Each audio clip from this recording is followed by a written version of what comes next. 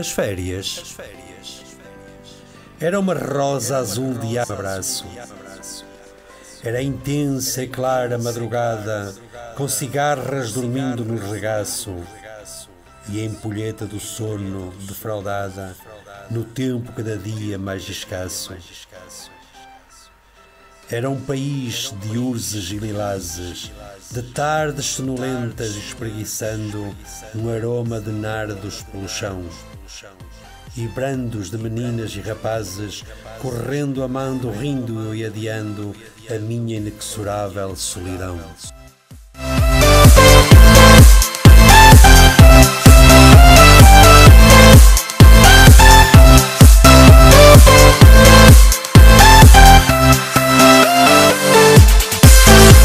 Oriundo de uma família de alta burguesia, José Carlos Ary dos Santos, conhecido no meio social e literário por Ary dos Santos, nasceu em Lisboa a 7 de dezembro de 1937.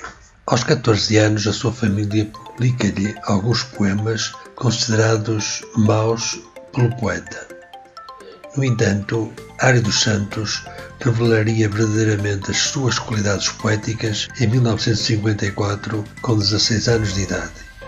É nessa altura que vê os seus poemas serem selecionados para a antologia do Prémio Almeida Garrett.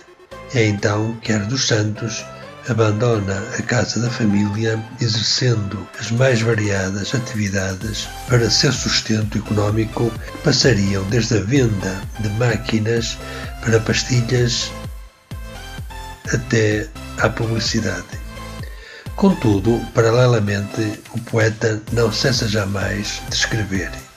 Em 1963, dar-se-ia a sua estreia efetiva com a publicação do livro de poemas A Liturgia do Sangue.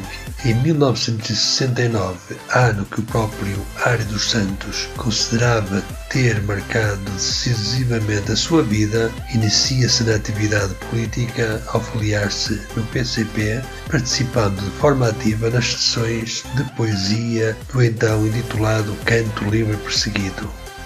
Entretanto, concorre sob pseudónimo ao Festival da Canção da RTP com os poemas Desfolhada e Tourada, obtendo os primeiros prémios.